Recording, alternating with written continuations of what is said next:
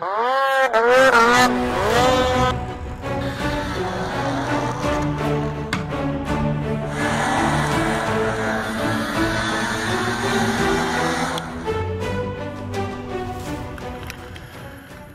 going to go ahead and just finish off the wires for the fan control. Got this switch to turn the fan on and off. I'm going to put it right here in the thermostat housing. Using my all 16s. Well, kind of a nice thing about this sensor or switch is there's actually no hole in here. It just screws into the end, so if you ever have to change it, you're not going to drain any coolant or anything. Never used this style, so I guess we'll see how well it works.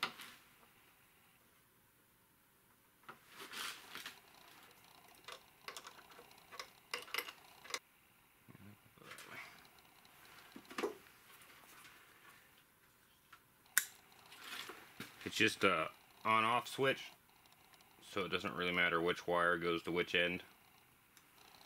It's just got to complete the circuit. Since all I could find locally was the 14 gauge connectors, and that's like a 18 gauge wire. I just doubled it over, give it a little more meat to crimp on. Maybe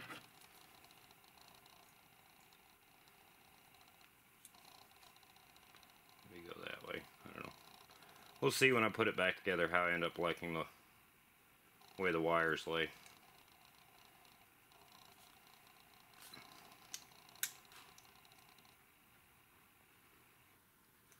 I'll work on the vacuum pump. Really don't like that.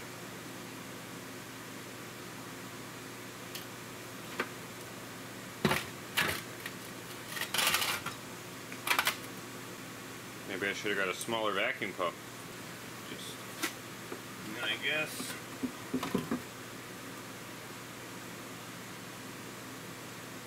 gonna have to be it.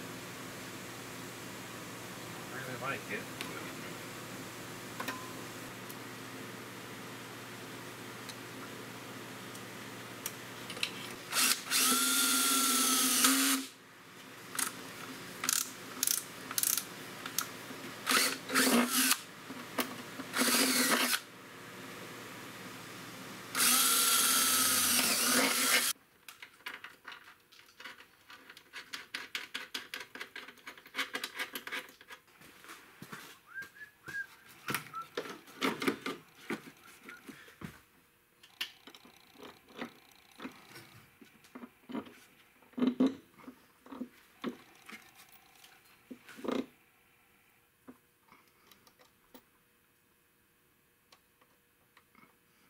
I really don't like where this is. It's ugly, but it's the best spot I got. Ah, perfect. Look at that. It's like it was made for it.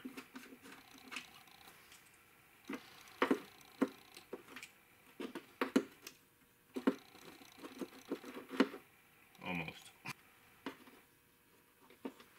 Let's see if that 5mm works in there.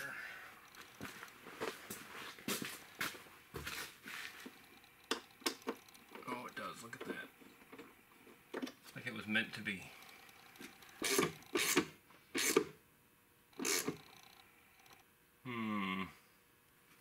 Maybe that was a bad plan.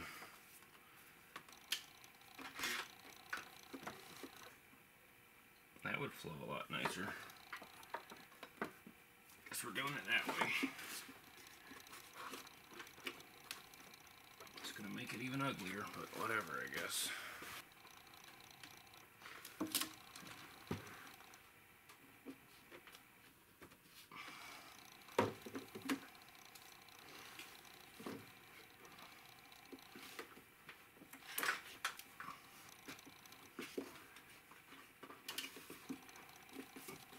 Oh yeah, that's ugly. Guess I could have gotten some vacuum 90s and prettied it up. Maybe I'll do that later. See if we can find a keyed power source. Turn the key on.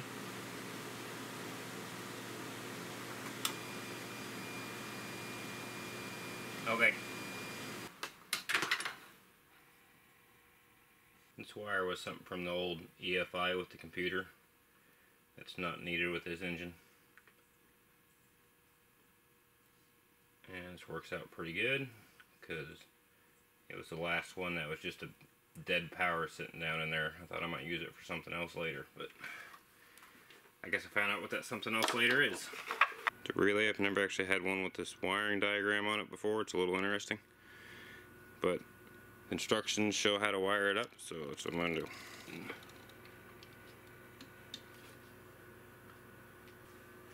Pin 2.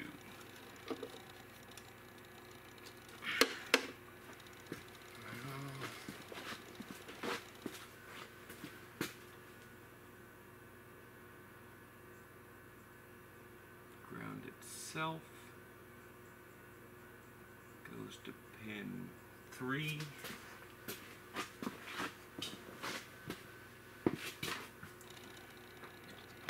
So that's the ground itself. Goes to pin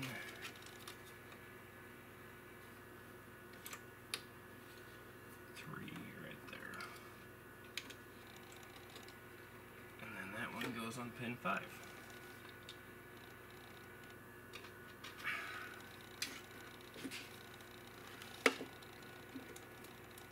Put it right there.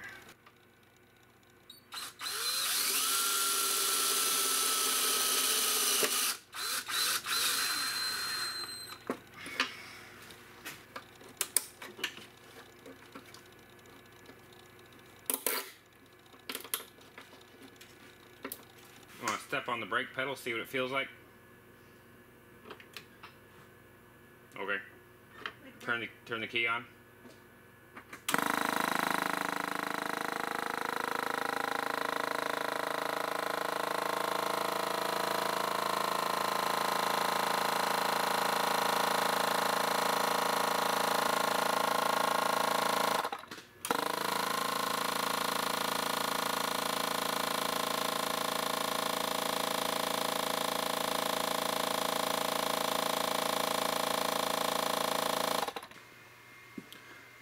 Alright, finally getting the turbo on the Geo Metro with the Kubota. I already moved the wiring and radiator hose and stuff out of the way.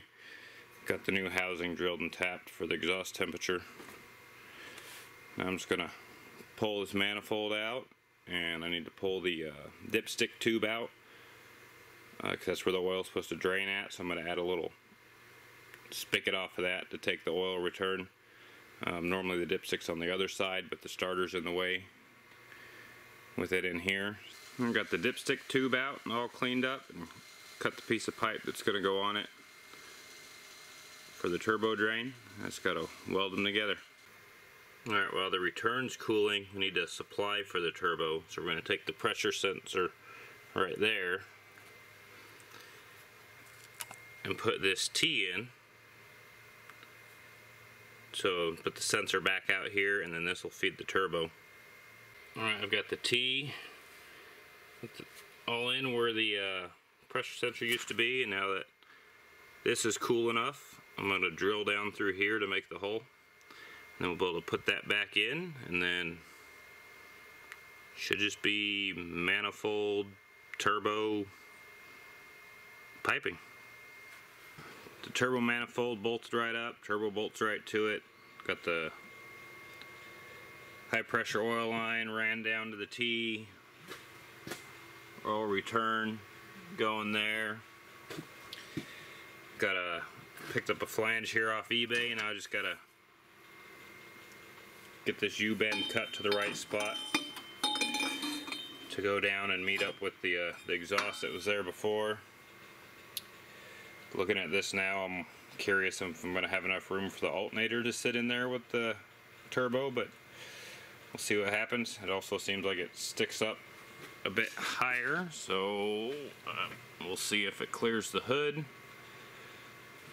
Got the line for the boost gauge hooked up, just hooked it to this manifold port that used to come off the crankcase ventilation here. I'm going to take the crankcase ventilation and run it over into the air filter over here. Alright, turbo's all bolted down. There's no intercooler, it's just running straight from the turbo to the intake. Just use some pieces of pipe. Well, the other half of that exhaust pipe there, some old radiator hoses, and a old piece of pipe from when I put compounds on a Volkswagen Rabbit truck that was a diesel, just for shits and giggles.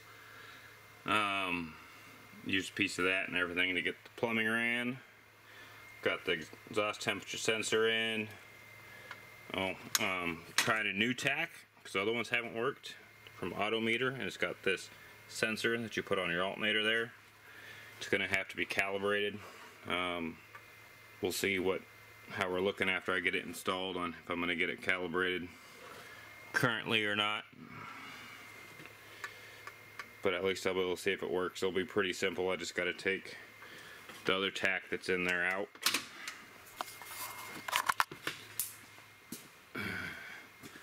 Got to take that tack out, which doesn't work, the one on the far right. It's supposed to use the pickup on the flywheel, and it's not working. But all the wires are there other than the ones from that new sensor, so I'll just pull the new sensor wires up and swap the gauges out. Alright, got everything all buttoned up. Top's cooling off. Made a little mess there. Got the new tack all hooked up.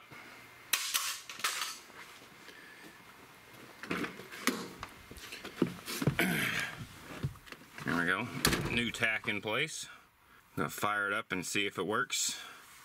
It's not calibrated yet. I'm gonna have to do some runs down the road and look at miles per hour and what it's reading and adjust it until they match up. But we can give her a shot here and see if it works.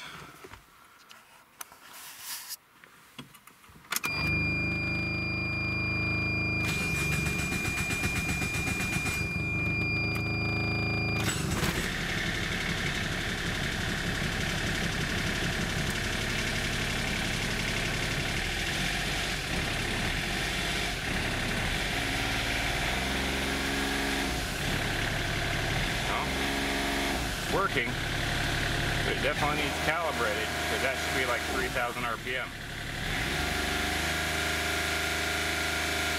instead of 1,000.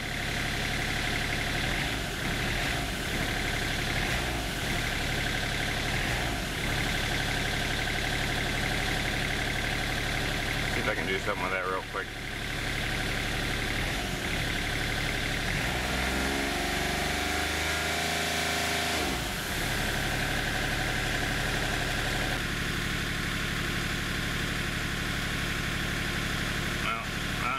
Seems like that might be close. That's roughly where the idle is, maybe, but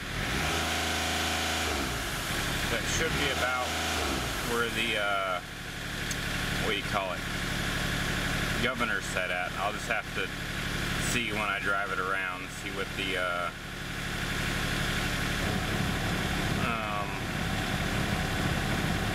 do the math for the miles per hour and what RPM I should be at that miles per hour and see how accurate it is.